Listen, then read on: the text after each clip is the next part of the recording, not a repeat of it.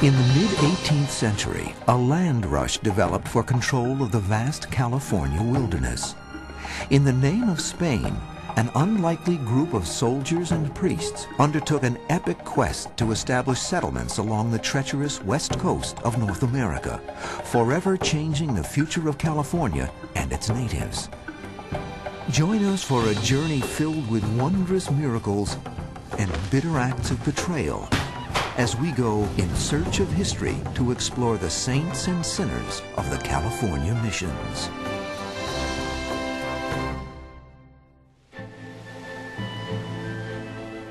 In the 1700s, the west coast of North America was a wild and unsettled land.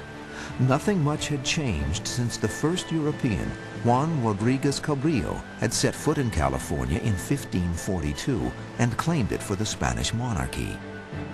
In fact, so little was known about the region that some cartographers still incorrectly pictured California as a large island.